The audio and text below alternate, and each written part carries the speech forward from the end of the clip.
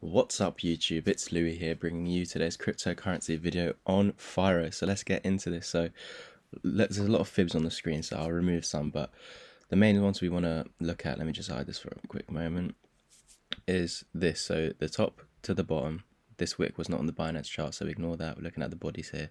You've come back up to the 618, which is basically potentially forming some dead cat bounce because you're getting rejected, but we're all fine at the moment as long as you're above the zero. And of course I've already given you technical targets to the downside if we lose the zero now from the previous fib at the moment, so we'll get them back right now. But of course if we were to ever break the 618, as long as we're above the zero, we should start heading back up to the 618, break above $7 and we will head to one minimal, $8.80 minimal, and then if you can break the one, got a $12.88 target. So basically, some people may say I'm a moon boy or whatnot, but once we get out of this dip, if this is the bottom currently, then eventually this is your new impulsive wave target once we're out of this dip basically. So after reaching $12.88, we'll then fall back maybe to the 1, maybe to the 786, and then after that we will head to these higher up targets at $21, the 2414. So I'm looking at $19 and $20. And of course maybe here would be a nice take profit to buy back in. If you're a holder, just keep holding. That's what I personally do. Or maybe over here as well, looking to take some profits before getting back in if you are a trader. So now I'm going to get back those other fib levels that we were looking at. So where is that? Over here. And then I'm going to hide this one over here, this other one. So we're just going to look at this, which I've already given you in the previous Firo video. That was, what, a few days back now, maybe 2-3 days ago. So I remember, guys, if we were to lose that 0 / this 1 now, because we measured from the swing low to the swing high, where we met the 618, started rejecting it. Of course, we said that we wanted to hold the golden pocket with the 0.5 over the 0.618, and we've lost that now, but we'll get into this in a second. Let's just look at this. So if we were losing the 1 / that larger 0, then these down here would be your technical targets, which I've already given you guys. So in the last Firo update, which I gave you this, I was having a lot of people in the comments saying, oh, it's dumping now, where's it going? I always look at both ways, so just re-watch the previous video and you might see some information that you missed out the first time. So I already gave you these technical targets. Basically, when you lose the 1 and backtest that as resistance, your target is down here, the 1618, $3.72. But you can bounce off the 1.272 or the 1414 without meeting this and get back above the 1. You can even just fake out here where you lose the 1, get back above it, confirm it as support, and you invalidate further downside. So even losing the 1 is not the worst, as long as you can get back above it and confirm it as support. So of course we wanted to hold that 618, which never came. You now come down a bit lower. So guys, you did lose this neckline. You've come to the 786, got above, and now you're back testing at support. Of course, if we were to lose the 786, we're rolling over to the 1 minimal, where we can form this large double bottom, which we're seeing across many alts, including Bitcoin itself, like this basically. But if you were to lose the 1, we know where we're going to, down to the 1618. And we must hold that support and get back above the 1. But I'm not seeing that at all, guys. Remember, I'm not seeing the 1618 or these lower down targets until you lose this. So calling for these targets down here is hopium because it's still above this. And as long as you're still above this, we should eventually head back up, as long as you're above the 1, as long as you're above $4.78. So of course, yep, we formed a bearish cross, but you haven't back tested it as resistance yet, so we still need to see that. Could this be a mini double bottom here, one bottom with a lower low, break the neckline, get back above, or are we going to come up to it and get rejected? This is what we need to see. Whenever you come to the 786 and lose the 618, there's a higher chance of creating that reversal wave.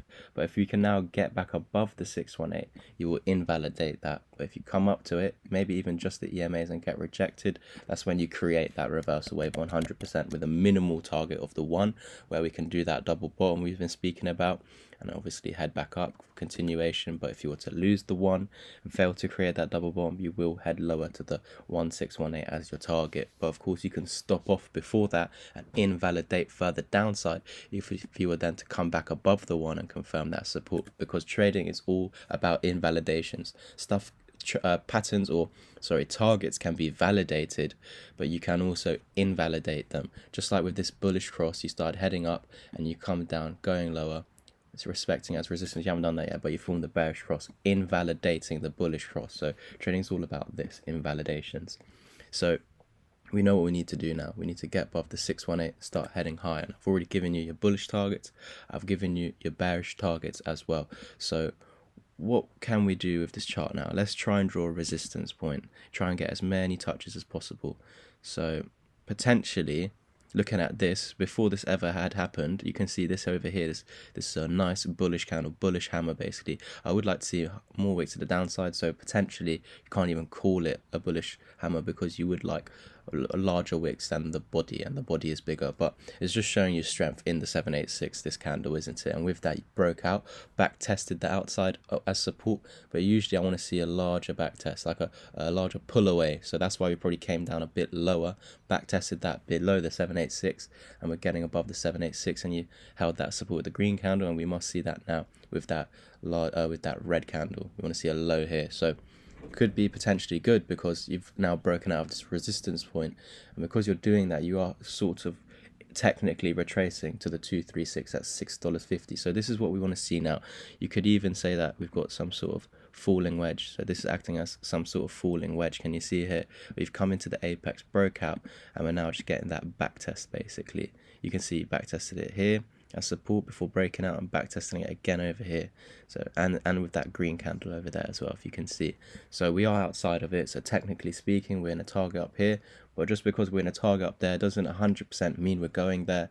It just means that yes, we're in a target until we invalidate it. So if we were then to come up to the EMAs and then lose this support over here, then of course we're going to roll down further, where you could even bounce from the yellow line and start continuing, because this over here is your larger falling wedge. Yes, we've met the technical target at the top of the wedge over here, but now you're rolling over to find support. You're still higher than this low, so technically speaking you're still printing higher highs and higher lows.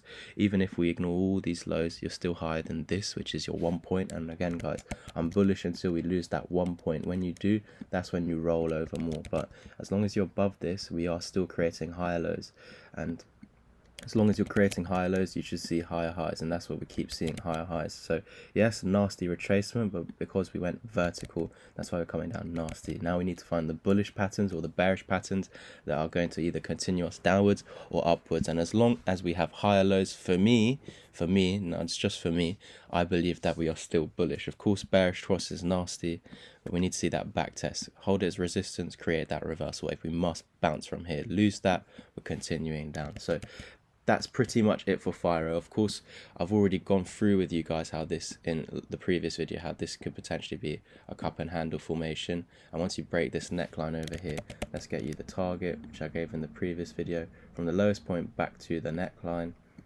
And then once we break above $6.50 again, whenever that may happen, no idea when, your technical target is $8.20. which I think is lining up with the fib, yeah, which breaks you above the 786. Hold that as support, the pink trend line, before minimal target 1 at the $8.82 level. And of course guys, once we break above the 618, your new impulsive wave target is $12.88. You can see Firo likes to move fast. Of course it goes down nasty and dips, but let's not forget, Firo always moves up crazy, and we've seen that multiple times in the past. This is when I first started making my Firo videos, when we had this crazy pumped to the upside. I think this is what gave me a lot of followers, when I said this is going to come down, and I called the level exactly where it was going to come down to. And I think that's what gained me a lot of followers. So thank you guys for supporting the channel. That is it for today. I've given you bullish cases, given you your bearish cases. We've fallen out of a broken out to the upside out of a falling wedge. Is it going to play out? Are we going to invalidate it because of that bearish cross? Let's see. As long as we're above the 1, I'm bullish. So perfect guys, I hope you enjoyed the video. Please like the video. Let's get this video to 20-25 likes, and I'll catch you guys in the next one. And as always, peace.